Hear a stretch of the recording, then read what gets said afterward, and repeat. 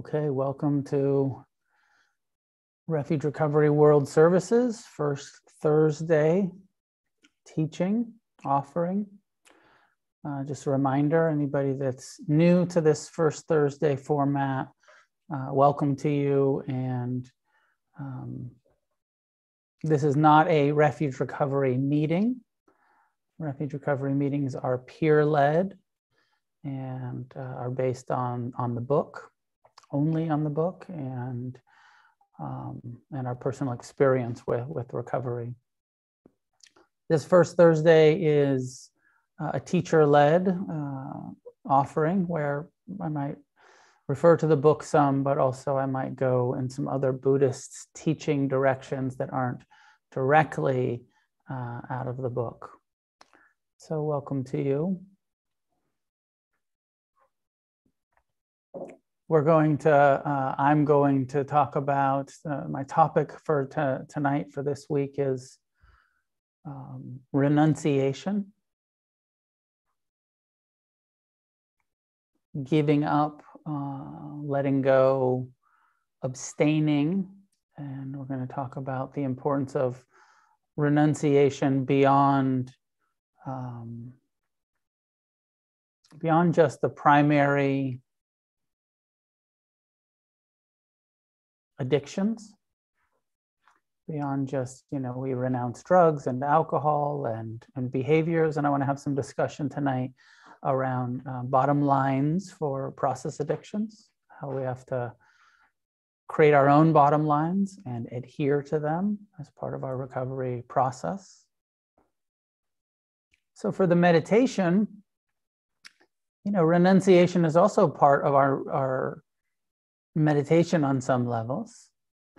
We take the seat and we say, I'm going to sit here for this amount of time, 20 minutes or 30 minutes or 40 minutes, and I'm going to renounce moving.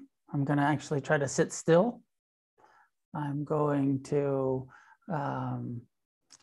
renounce. I'm going to try not to. I'm going to do my best to abstain from thinking about the future or the past. A form of renunciation of I'm going to try to not plan. My mind might continue to do that, but I'm going to try not to be involved in the planning and in the remembering. And I'm going to renounce that identification and involvement with my mind and try to take the stance of awareness. Being aware of what the mind is doing, being mindful of what the body is feeling, what emotions are here, what thoughts are coming without thinking. And this is an interesting dilemma for us of knowing that thoughts are going to continue during meditation, but to not get involved in the thoughts. And that there's a difference between volitional, intentional thinking on purpose. I'm sitting here and I'm thinking about something intentionally, planning it, remembering it, fantasizing about it, volitionally, intentionally. And so we're trying to renounce that kind of thought while at the same time accepting that non-volitional thoughts will come. That Buddhist mindfulness meditation is not about stopping the mind. And maybe it's not even really quite possible to stop the mind. And this is an important reminder for everybody who comes to meditation with that idea that like a good meditation is where there's no thoughts. From a Buddhist mindfulness perspective, a good meditation is when you're aware of all of the thoughts arising and passing and you're not engaging in them. But you just watch them arise and pass, planning, remembering, hope, fear, craving, aversion, and they're just passing through awareness without I am in it. I am involved in it. Just knowing it here, it's here. And that's part of the long-term process of mindfulness. So part of our renunciation as a frame for we're going to sit here now in a few minutes. And as you take your meditation posture, the intention to renounce volitional thinking. try not to intentionally get involved with your thoughts. Keep coming back to the body, to the breath, to the mind, here and now. One of the chapters in our book talks about breaking the addiction to our minds. That although we come to Refuge Recovery because we've become drug addicts or alcoholics or food addicts or sex addicts or money or relationships, codependent, addicted to people. When we have our, what in the other program they call our qualifiers. I'm qualified for recovery because I'm an alcoholic, because I'm a drug addict, because I'm a codependent. But that ultimately, it's not the substances, it's not the behaviors.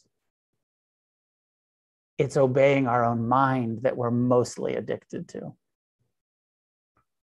It's not the cravings, it's the satisfying of the cravings. It's the believing them. It's the impulsively and compulsively acting on the cravings. That's the problem.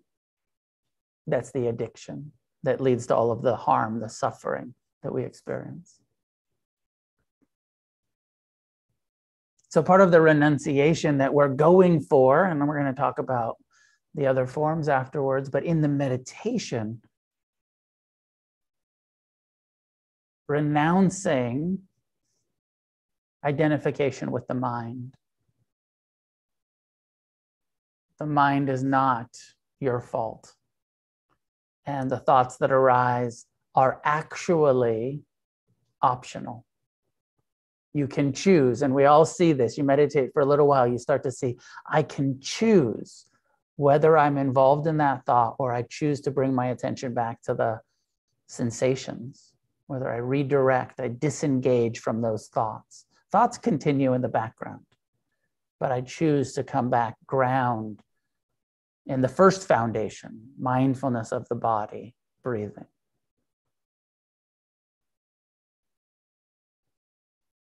Breaking our addiction to obeying our minds. So find a way to sit that's upright and relaxed, and we'll meditate for about 20 minutes. You have some instructions.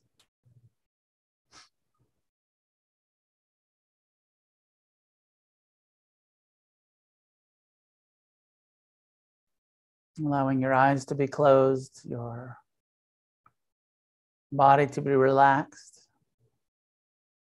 Releasing any tension that's being held around the eyes, jaw, shoulders, belly. Softening anywhere else that is unnecessarily tense.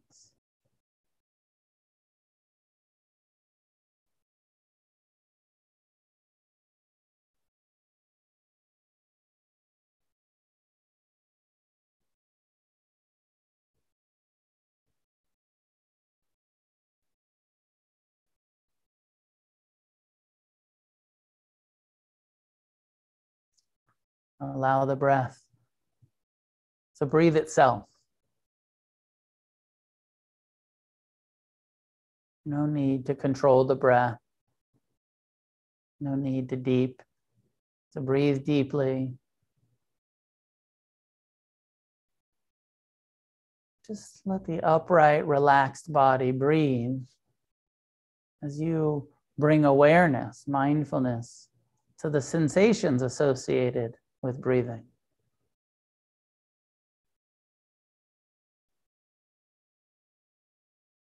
Feel the posture,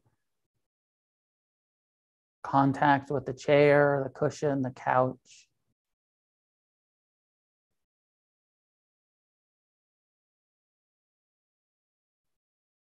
Mindfulness receives the 6 sense doors, the thoughts in the mind,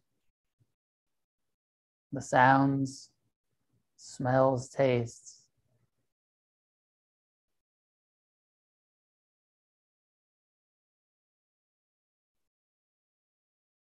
seeing and feeling sensations in the body.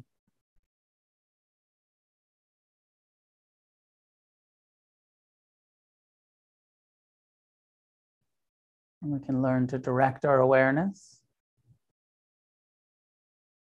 choosing what we focus our mindfulness on. We start with choosing to focus the attention in the body with the breath, letting everything else, especially the thoughts, be in the background.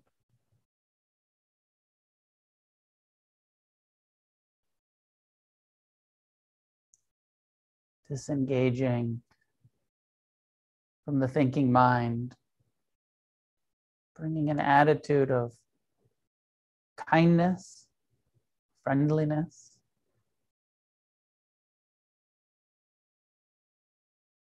to the awareness of the body breathing.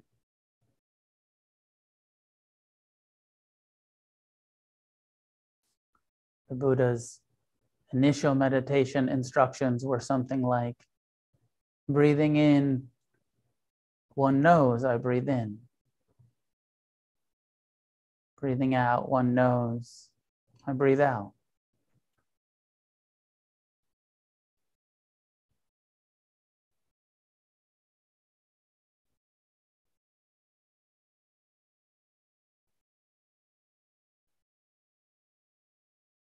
And if the breath is deep, we know it's a deep breath, or shallow, or long or short.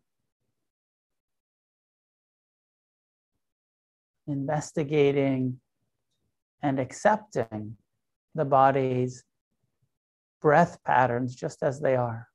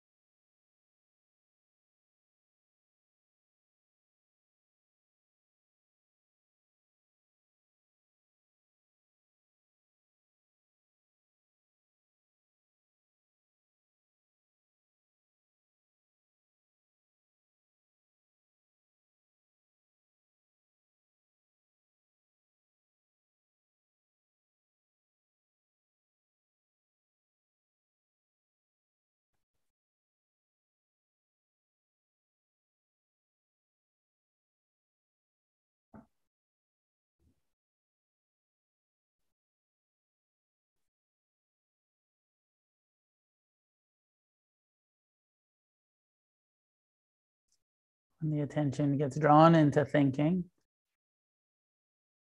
just acknowledge it. The mind is thinking, no judgment. Be kind to the mind without indulging in it. Choose to come back to the body, sitting. Feel your hands resting in your lap.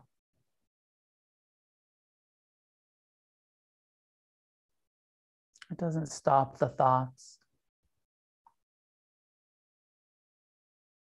but we stop paying attention to them as we redirect our attention to the body and the sensations of the breath. Perhaps noting in as you breathe in and out as you breathe out.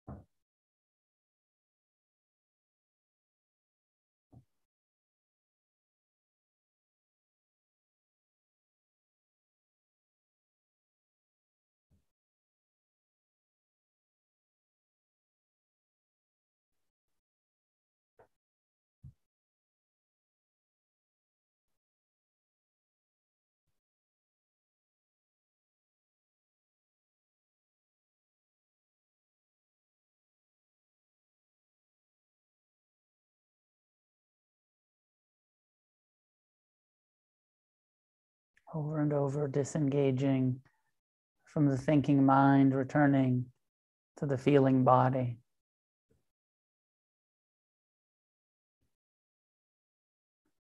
Renounce thinking, take refuge in feeling in the body. Each breath anchoring us to this present moment.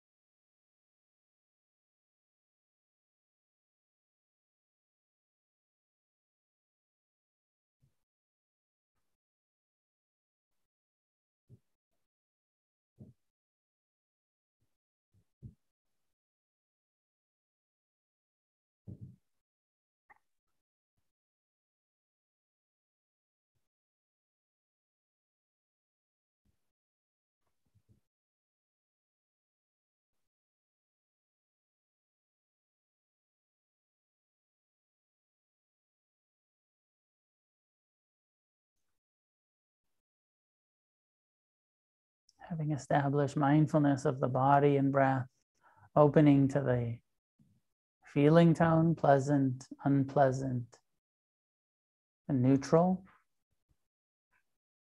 of the breath, of the sensations in the body.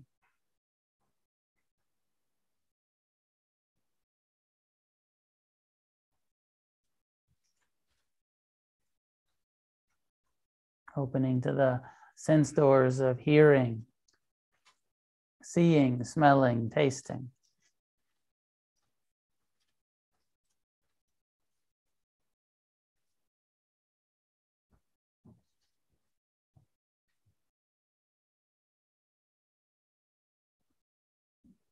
and how these sense doors, sense impressions, also have a feeling tone. Every sound,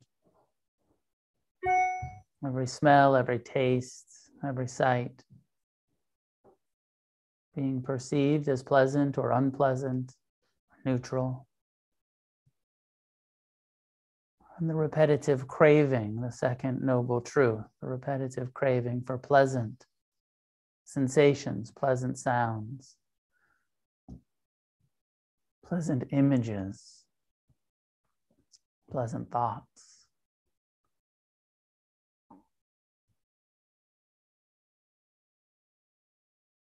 Opening to the mind itself with the intention to observe thought rather than think them. Watch how the mind thinks all by itself. As you bring awareness, turn your attention towards your mind. Thoughts coming out of nowhere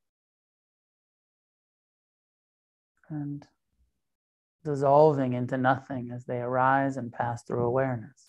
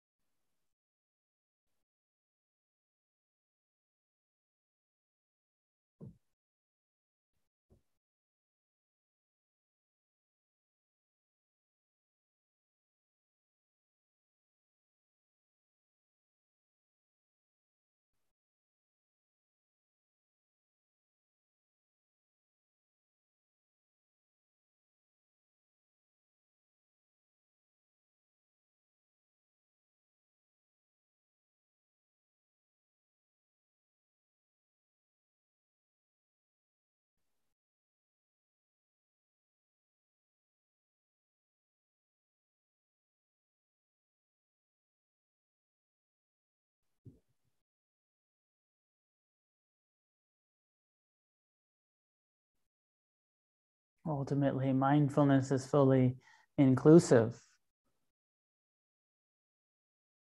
waking us up to the impermanent nature of thought and emotion and sensation.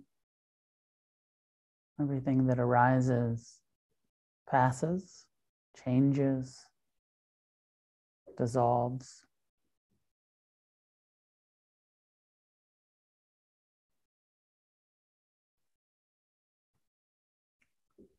And we see more and more clearly how our suffering is created by the clinging to the pleasant, the aversion to the pain, and the identification with what the mind is doing when we take it personal, when we believe that we are our thoughts. A self-centeredness that creates so much sorrow.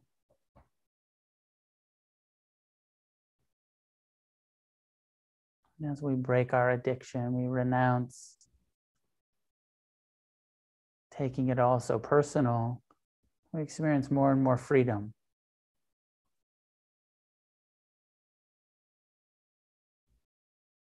more and more sense of well-being and ease, even in the midst of difficult mind states.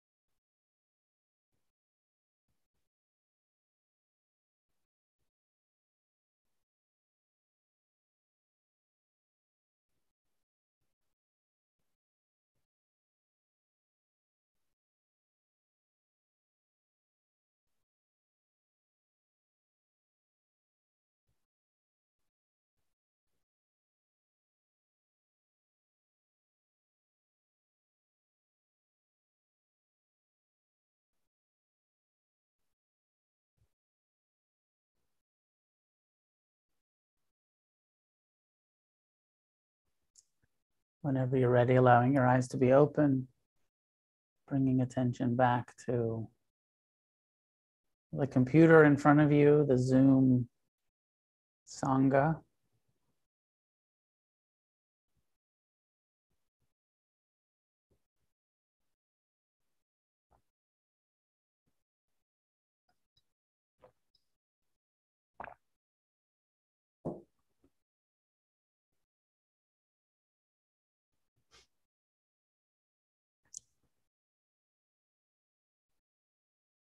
One of the ways that I've thought about and experienced recovery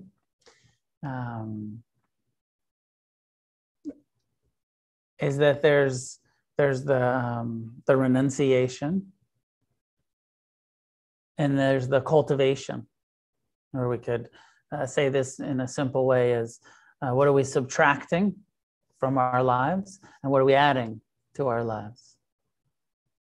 And what are we cultivating? What are we adding? What are we practicing that we weren't practicing before? For most of us, this isn't true for everybody, but for most of us, we add meetings, involvement in community and meetings. I'm going to add that and community in that way, developing what we call Sangha, community. Going to add meditation, a disciplined mind training, investigation, developing the heart practices, developing mindfulness. I'm going to add that. Now, this isn't true for everybody. I hear some members say, like, I was meditating for years while I was practicing alcoholic or, marijuana addict or whatever. So there are many people who were meditating during their addiction, but most of us weren't very serious about our meditation, if we were, and we come in and we add that. We say, okay, now I'm entering this recovery path and process and meetings and community and meditation practice, and we add service work, volunteerism, helping each other, mentoring each other. And again, some of you maybe were very much engaged in service and activism and during active addiction. And so it's not new, it's just new to do it in this form.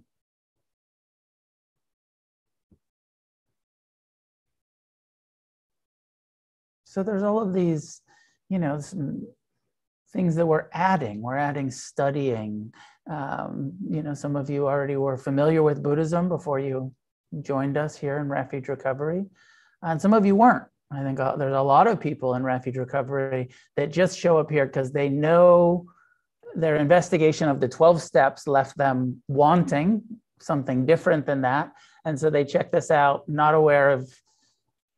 very aware of Buddhism, but it sounded like a good non-theistic alternative to the 12-step process. And so then you're here and you're adding all of this new language. Sangha, what's that mean? Karma. Some of these words are in our culture already. Some of them are new to some of you.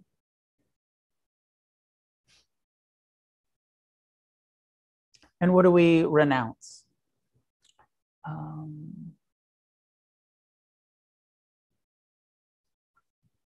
In the beginning of our text, we have a definition of renunciation. And it's quite short and concise. And it says, renunciation is the practice of abstaining from harmful behaviors. We renounce harmful behaviors.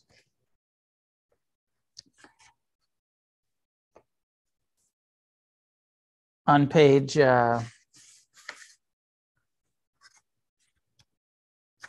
55, at the beginning of the chapter 8 on action and engagement.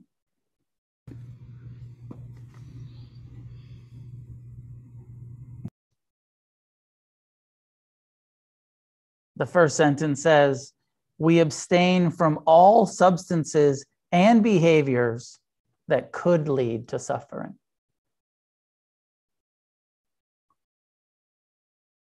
So this is where the Refuge Recovery path, the Buddhist path, is asking for a lot more than just physical sobriety. The Buddha's teaching that is this grand promise of it's possible to end all of the suffering in our lives in this lifetime, that it's actually possible to have so much mindfulness of the impermanent, impersonal, and unsatisfactory nature of all phenomena, and that we respond with non-attachment and compassion to such a level that we don't suffer even about our pain anymore, is this path that we're on. And part of that is taking a mindful investigation, a clear look. We do these in-depth inventories to really uncover and unearth all of the ways that we've been suffering and causing suffering, causing harm to others. And it's a part of our path to make a strong commitment to stop, to abstain, to renounce behaviors, substances and behaviors that cause us, that harm us or harm others.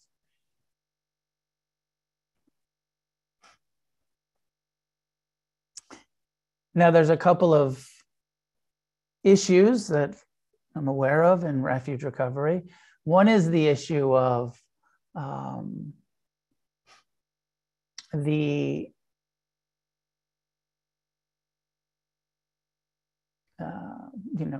addicts who say, well, I had a primary addiction or drug of choice. The alcoholic who says, well, I wasn't addicted to marijuana, so I want to quit drinking, but I want to smoke weed. It's legal anyways, right? So you hear that. Not that legality has anything to do with anything, but you hear that in recovery. The opiate addict who says, I'm not an alcoholic. It's the opiates that get me, but I'm going to have a drink now and then. The process addict, the food addict, who says, I'm not an alcoholic. I need to stay away from certain kinds of food. I need to stay away from sugar, and I've become totally addicted to sugar or processed, grains or something. And so I know I need to renounce that, but I can have a drink once in a while because I'm not an alcoholic.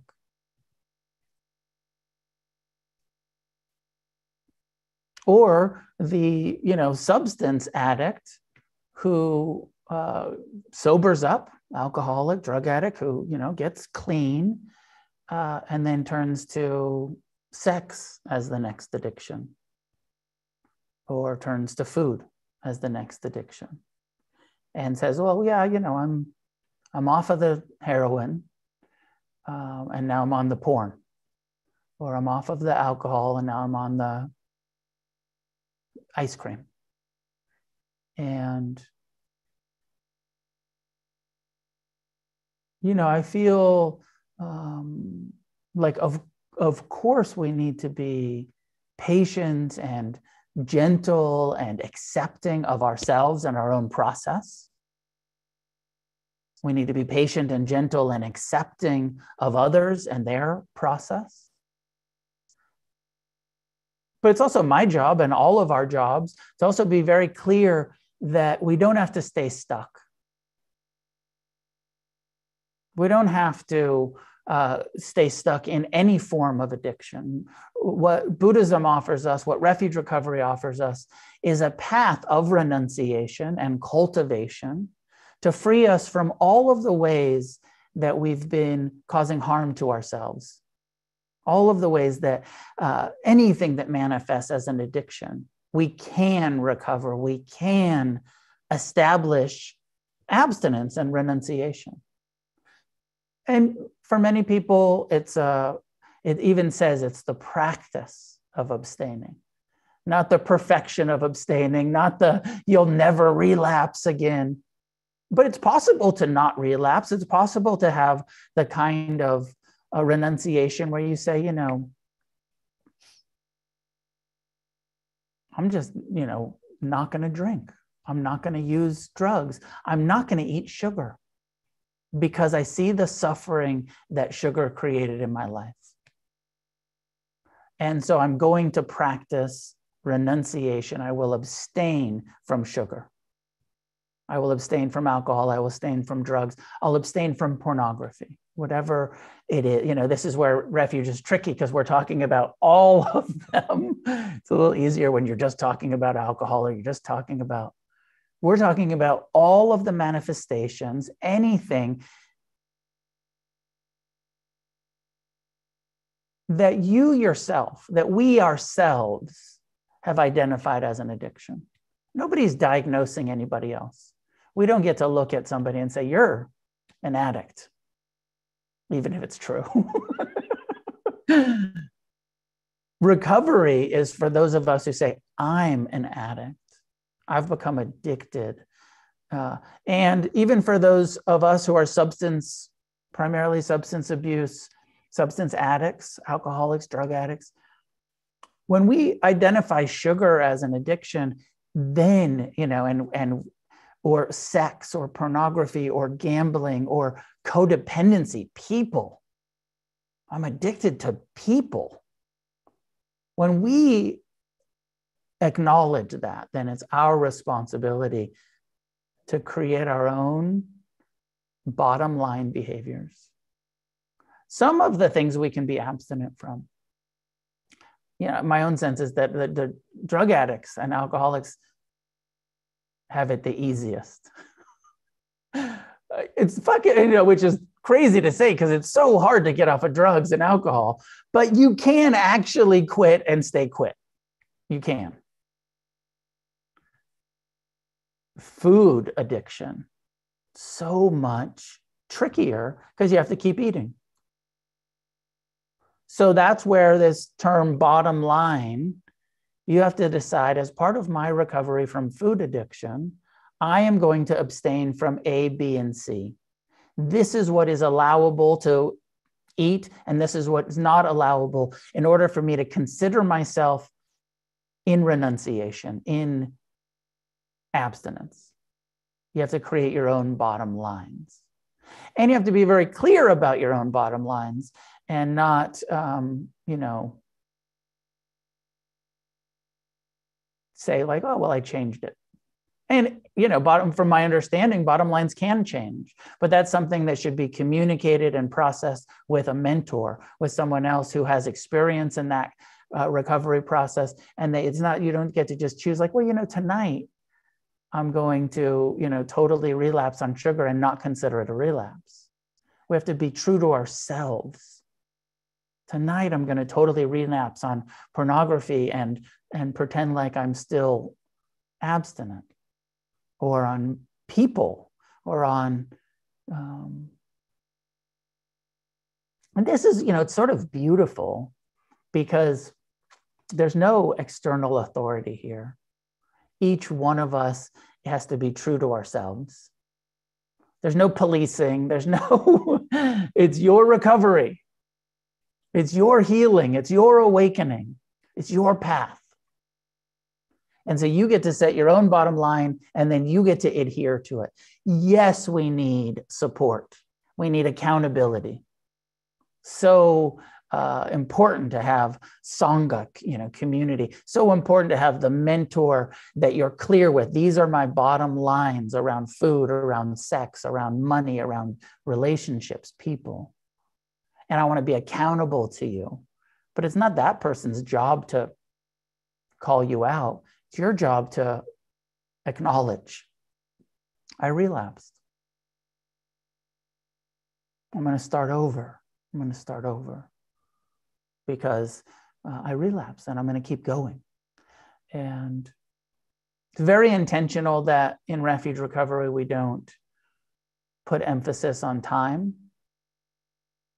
That I really wanted to avoid the hierarchy that gets created in recovery programs of who has a lot of time abstinent, who doesn't, who's the newcomers. Because it's a bullshit, false hierarchy. And there's a whole bunch of people with a lot of time that aren't very kind or compassionate or wise.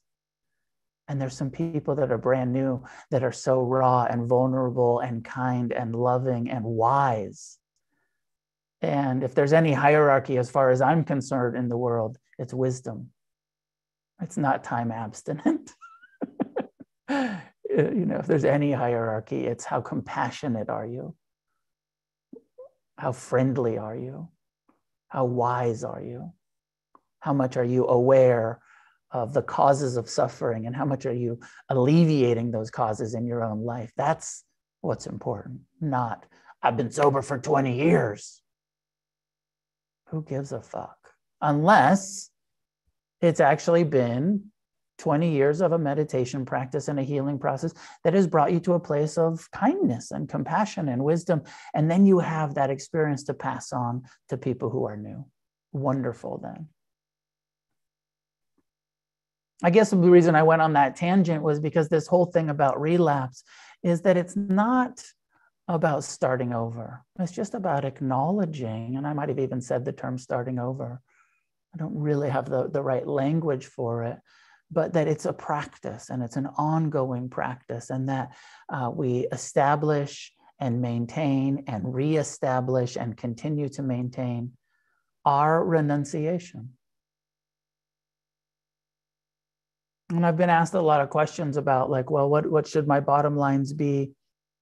I don't know what your bottom lines should be.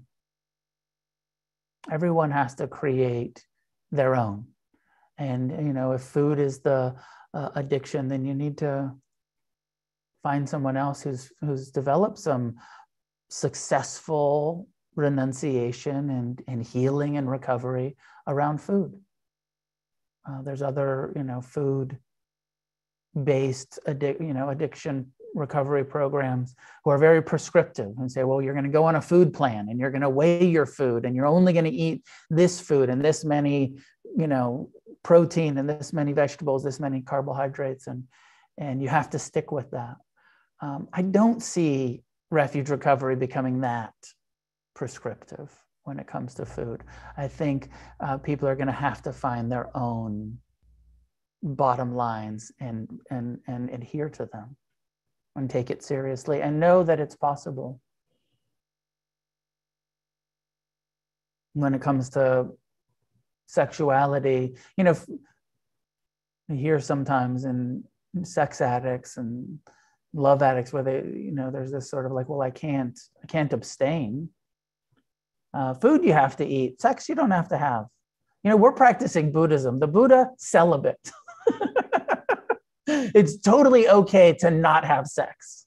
For the record, celibacy is totally okay. Having sex, engaging in sexuality, a choice that most of us are making, and most of us are suffering the consequences of making the choice to not be celibate. From a Buddhist perspective, celibacy is way easier on the path to liberation than trying to skillfully navigate the craving, the attachment, and the consequences of craving and attachment in relationships. So my sense is that, for sex addicts, again, you have to create your own bottom lines, but a period of abstinence is healthy.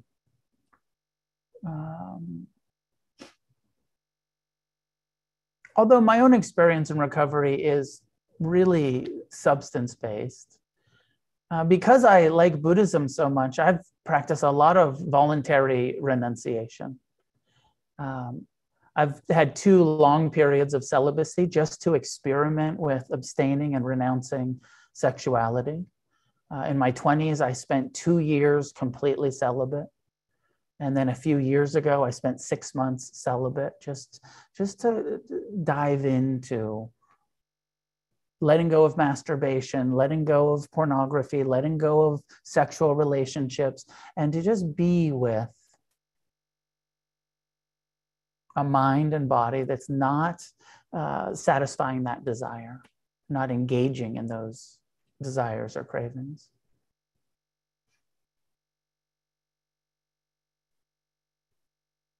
I don't have experience really with food addiction, but I've been quite disciplined about what I eat and I don't eat at times in my recovery. I spent many years completely abstaining from sugar, not eating any sugar. I spent many years totally abstaining from caffeine and nicotine and eating a plant-based diet and being very disciplined and a lot of renunciation, because we can do that. It's possible to do it if we want to. And, if as addicts, it's not just a want, like we need to. It's part of our recovery if food or sex or has become an addiction. So the other issue that we run into is the process addiction folks who say, I love Refuge Recovery. I love meditating and the Sangha, and I'm not an alcoholic, and I don't want to be told I can't drink. In that same chapter in the book, it's addressed here on page 56. It says, some addicts complain that they should be able to continue to indulge themselves if they were not addicted to a particular substance, like the alcoholic who wishes to smoke marijuana. Oh, that wasn't the piece I wanted to read. While recovering addicts may find reasons to complain about this abstinence-based approach, it's ultimately necessary because we are taking on a way of life that demands clarity and mindfulness. We follow in the footsteps of the Buddha, and he was clear about the necessity of a fully sober mind in order to awaken and recover our true nature. Yes, this approach asks a lot of us, and it also promises a lot. Not just a return to the normal suffering of the non-addict's life, but a spiritual awakening, a life of freedom from suffering altogether.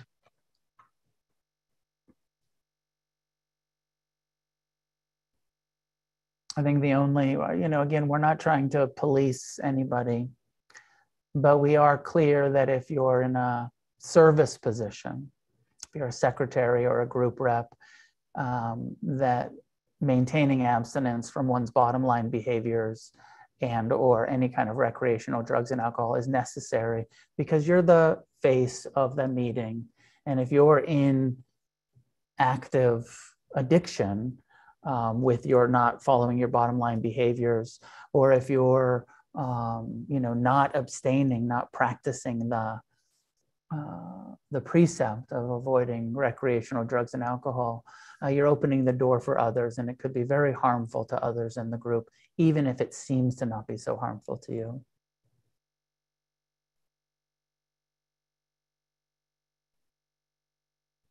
So some thoughts about renunciation, the importance of renunciation. One more thing, and then if there's any questions or discussion, we could have some discussion. You can break the Eightfold Path down. Traditionally, sometimes the Eightfold Path is broken into 3 sections. Wisdom, the first 2 sections of the Eightfold Path, is the wisdom section, coming to understand the truth of karma, coming to understand cause and effect, and the importance of forgiveness and compassion. The second piece around making sure that our intentions are wise, are skillful, are free from trying to cause harm. The middle section, what we call communication and community, action and livelihood, are all about ethical way of living, renouncing unethical behavior, renouncing harmful behavior, whether that's at work or through our speech or our actions or with our sexuality. Renunciation is the central 3 factors of the path. And then effort, mindfulness, and concentration being the meditative cultivation. And mindfulness can't be separated from any of this, because we have to be mindful of our speech, of our actions, of our mind that's saying, hey, you should eat that, or you should drink that, or you should watch that. Mindfulness, as we did tonight, is so much the intervention, where we can say, oh, look at that craving arising. I better call somebody. Look at that thought that my mind is, that craving that my mind is trying to talk me into. And if we can, just watching it arise and pass, great. If not, sometimes the intervention is community, is connection, is talking to others and letting someone else hold our hand through that craving that we've identified, rather than reacting to it and obeying it and relapsing. So what are your thoughts, questions, comments? James, go ahead. Thank you. Yep. Thank you very much. I really appreciated hearing what you had to say today, and agreed with so much of it. There's 2 quibbles that one quibble and one disagreement. The quibble I have is we're talking about the mind as though it's a homogeneous thing. And it served my recovery quite well to think of, the amygdala is not the same as the frontal lobe, and there's many components to our minds. And my mind is my friend when I'm mindful. It's my ego that is not my amigo. And when I can detach from my ego, my recovery is so much easier. And when I'm involved with my ego, when my ego is running the show, all of my behaviors are no longer serving myself or my community. So I would like that distinction to be made. And I try to make it every time this people complain about their minds, right. Because it's not just one thing. That's my quibble. And the part I take exception with what you're saying is when you're talking about service, I look at the website and it says there's abstinence suggestions. And what I've heard in groups is that, and we have these policemen, we have these cops who think it's a service requirement, not a suggestion. And I have seen them do harm in their self-appointed roles as cops to people who have process addictions, who have a mimosa with their family at brunch on a Sunday. And then they say they can't be in a service position. This does harm. I've seen people reduced to tears, and they do it in your name, Noah. They say that's what Noah says. So I would like you to tell us that this is really up to the group to decide. These are the suggestions, because we are not saints, and we are not aspiring. We maybe aspire to, but we are not at the level of becoming Buddha. I am not. And I don't pretend that I am. Yeah. I am no saint. And I am not a guru. I'm a human being stuck in this human body, and I do the best I can to recover and to help those around me recover. And it ties my hands to be helpful when the police are saying, you cannot be of service. Service is an integral part of our recovery. I agree. I don't know exactly what to do about this piece. It is currently it's abstinence is not a suggestion when it comes to secretaries. It's a part of the essential elements that anybody who's in that role is agreeing to practice abstinence and model abstinence. So it's not just a suggestion, it's an essential agreement that if you're a secretary, you're practicing abstinence. But how it's handled is really important. And that's the part that kind of hurts my heart when I hear that it's being handled in a way that is not skillful, that is causing harm. And my sense is, of course, it should be group conscience. There shouldn't be any individual police officer, karma cops, especially invoking my name and saying like, well, Noah said so. I have said so. I've been quite clear about the importance of abstinence, especially for those in the service, those service positions, and quite clear about the fact that this is an abstinence program and that mimosas are not part of our process, and that this is not something that I made up. This is the teachings of the Buddha. This is the fifth precept of Buddhism, which is to maintain complete abstinence from all recreational mimosas at weddings. And, people don't have to be good Buddhists or, don't have to do this. Everybody is totally in choice about how they relate to it. And I'm not even sure that it's right to have this essential element that you have to be practicing the fifth precept to be a secretary. But we put it in there because we were in early days of Refuge Recovery, there were people that were really clearly not sober, secretarying meetings and nodding and and glorifying. And so we had to put in there like, no, you actually need to be sober to secretary a meeting.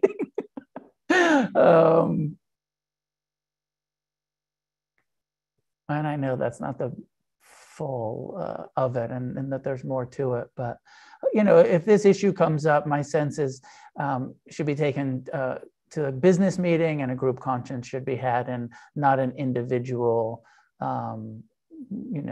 member shouldn't be saying like, hey, you're out.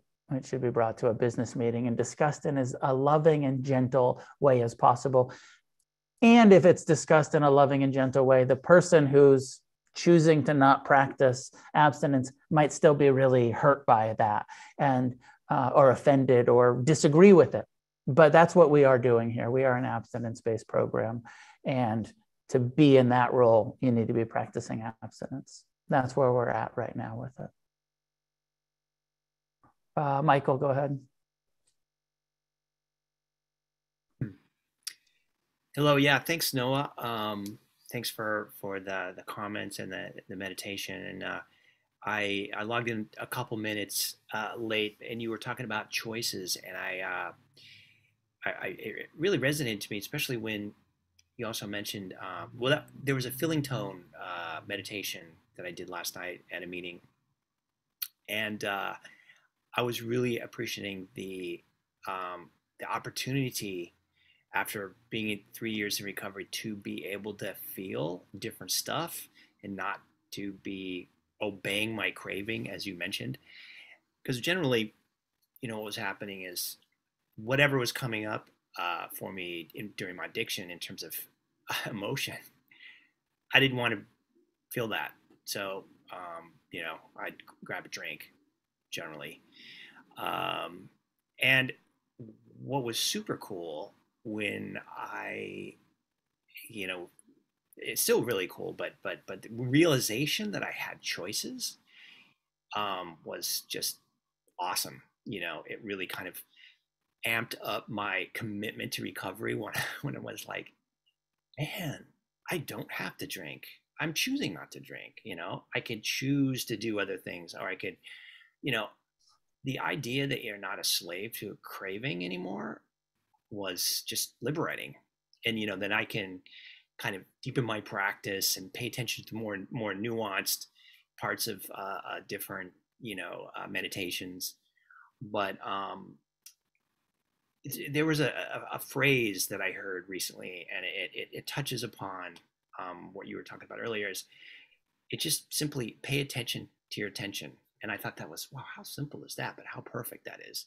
It's like, and I started actually practicing it. It's like, if there's these apps that track your usage of different apps on your computer. It's like, oh, I spent 3.7 hours on the internet. I, played 20 minutes of Scrabble. And it's funny because then you can look at that and go, wow, you can see where your, internet usage is.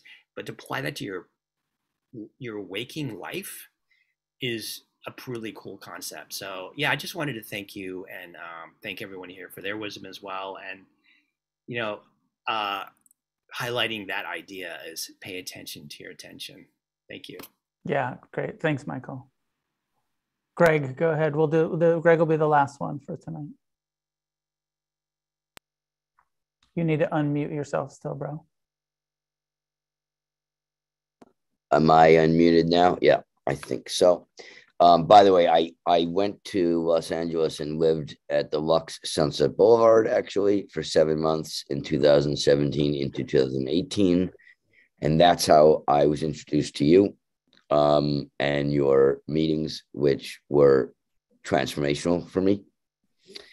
I did AA, but that was okay. But I just feel like Refuge was just, I don't know, better. I'm trying to use a more sophisticated word, but the community was terrific. I went down to Santa Monica. I went to the other place in Hollywood, I think, or somewhere. I forget, because this was in 2017, 2018. And what you have done with your work has been really important in my life. I have 4 children. Actually, I say 4 on the field, 1 in the stands because we lost one. But I came out to LA after getting separated from my wife and then divorced, and had a wonderful woman in my life in LA who's still in my life. This, like, listening to your words tonight, it makes me think about a lot of things. And the one thing I want to share, and I'll keep it brief, because I know everyone needs to go. But the one thing that it's been interesting, and I would really love to hear your perspective on this, or anyone who wants to contribute, is I grew up in this world where I went to, really good schools and was at Goldman Sachs, and now I'm building, controlled environment agricultural farms, and but I've been out in the world more now, whether it was LA or here in Montauk, Long Island, where I am now. And I'm about to be in Texas and Arizona and South Africa, and the broader world, it can be a little rough, and I'm tough, but it's a little bit less of a controlled environment, if you will. So you interact with people who can be, difficult, potentially harmful. Again, I'm not fearful at all, but it does, sometimes trigger me a little bit. And I've been able to maintain my sobriety. My issue was alcohol. It's not anymore. But, do you have any thoughts, like, when, I'll give you an example. I went in to watch the sunset tonight, and this guy just came up to me and got in my, I just bought this truck, whatever. He just got in my face for no reason. And I'm like, what are you doing? Like, do you want to hit me? I know BJJ. So if you want to do that, you're going to be on the wrong end of this situation. But the point is, when you deal with the broader society and you want to keep your sobriety, any thoughts on handling that reality?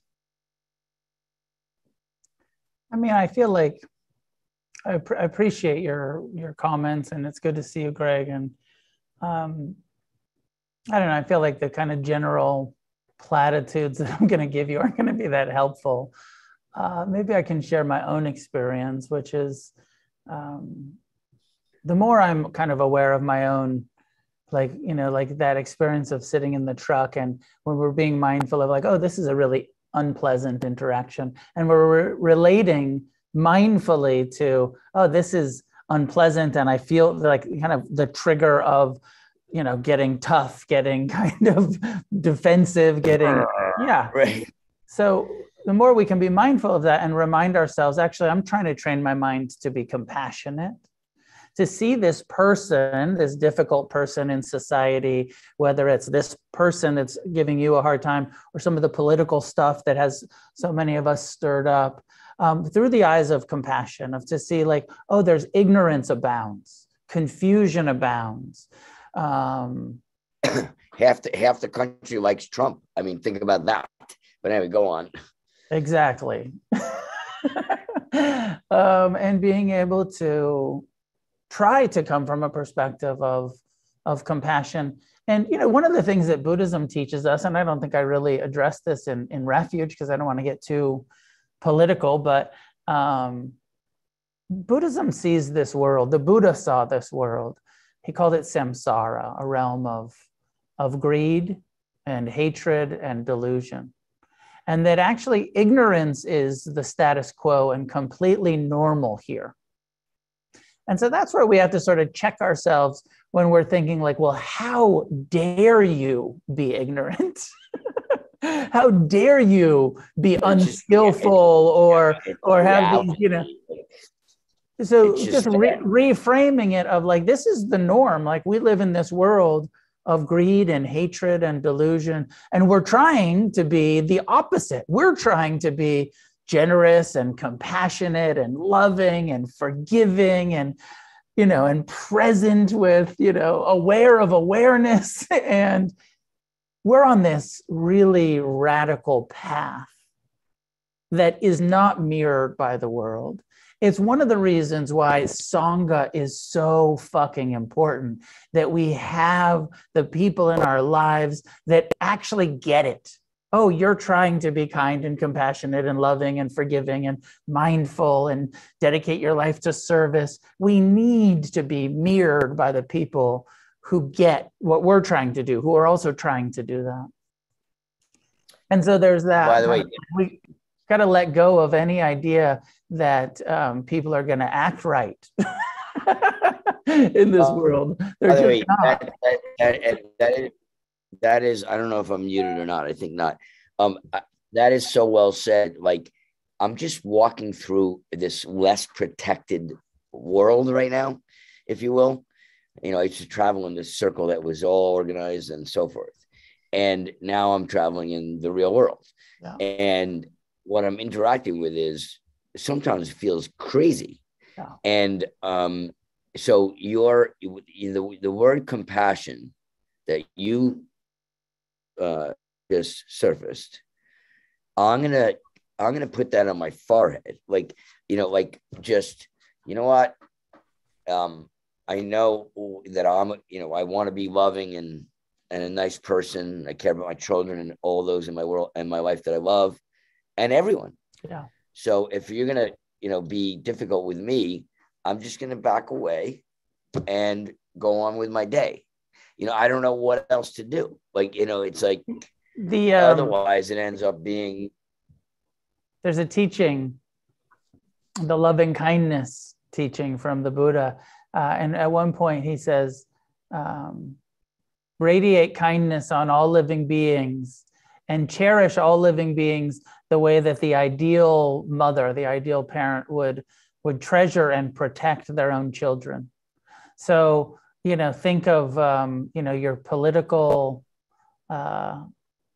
enemies with that kind of kindness, and as though they're your own confused children. Think of the, difficult interactions that you have, somebody approaching you or insulting you, of your, try to think of it as like your kid throwing a fit and saying, "Hey, fuck you, dad." And, hopefully that you're not happened to me today. Yeah. And hopefully you're going to be patient and tolerant and not be like, how dare, not hit them, so. Well, I would never hit anybody. So think of the strangers. But it's part of what the Buddha is encouraging us, and it's a high bar, but to try to bring that kind of compassion that we bring to our own loved ones, to strangers, and to our enemies as well. That's good advice, and thank you. Yeah. Easier said than done, I know. By the way, I was going to say to you, like, I'm kind of an alpha male. I'm not a big person, but I'm fit and capable. Let's put it that way. And when someone gets in my face, like it happened today, I just backed off. But like, it's sometimes, as a man with strength and accomplishment, I just want to be honest, take them out, but I don't, because I have too much to lose. But so it's just like, it's not that easy sometimes. We're out of time, Greg. I get it. It's not that easy. But also we need to protect our own karma. It's not worth it. It's never worth it. Well, so I get it. Welcome. I'm glad you're here. Good to see everybody. I have a couple of announcements. What are my announcements? My first announcement is start more meetings wherever you are, wherever you're hearing this, whether you're here with me tonight or you're watching it. If you can, if there's people in your, Greg, there needs to be more meetings on Montauk.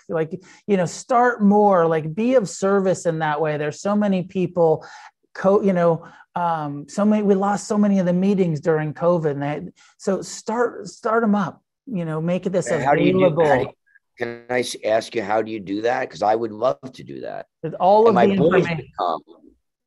the information is on the website. Go to the website, start a new meeting. There's a whole format, and we'll walk you through it. So that was my first announcement. Start more meetings. Second one was there are going to be 2 more Refuge Recovery retreat, 3 more this year, but one's totally sold out. Retreats this year. The November 7-day retreat, which I know is a little ways off, has a handful of spots left. So if you're planning to come to the 7-day retreat in November, register soon. It's going to sell out soon. I'm adding a 3-day or a weekend retreat, 2-day really, a Friday, Saturday, Sunday, in Massachusetts in early September. There's going to be a weekend retreat in Massachusetts in early September. I'm being vague about the dates because I'm not sure yet whether it's going to be the 9th, 10th, 11th, or 16th, 17th, 18th. But one of those 2 weeks in September, I'm going to have a weekend refuge retreat in Massachusetts. That's it's about an hour outside of Boston, I believe, at a retreat center. So those are coming up. Keep an eye if you are on the East Coast and you want to come out to that September retreat. It'll be open for registration within the next week or so when I clarify the dates. Donate, be generous if you can. Check in with your meetings. Very few in-person meetings are donating to World Services. So if you're part of an in-person meeting, check in with the treasurer. Is it just because you're struggling to make rent or what is it? But we've got a lot of expenses here to run the Zoom, to run the, to pay rent on the office, to keep, the employees compensated. So whatever the members can do and the groups can do to support World Services is deeply appreciated. Thank you. And I'll leave it there for tonight. Good to see everybody. Thanks for coming out. May any goodness that comes from our practice and discussion of the Buddha's Dharma be offered outward in all directions. May each one of us get as free as possible in this lifetime And together, may we create a positive change on this planet. And see you next time.